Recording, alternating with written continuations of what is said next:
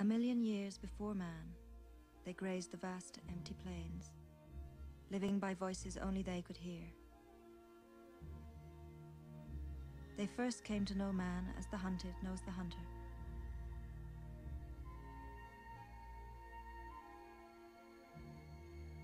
For long before he used horses for his labors,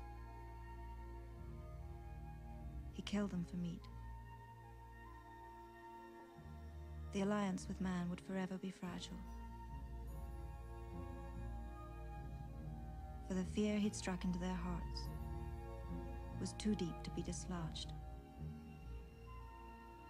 Since that Neolithic moment when a horse was first halted, there were those among men who understood this. They could see into the creature's soul and soothe the wounds they found there. For secrets uttered softly into troubled ears. These men were known as the Whisperers.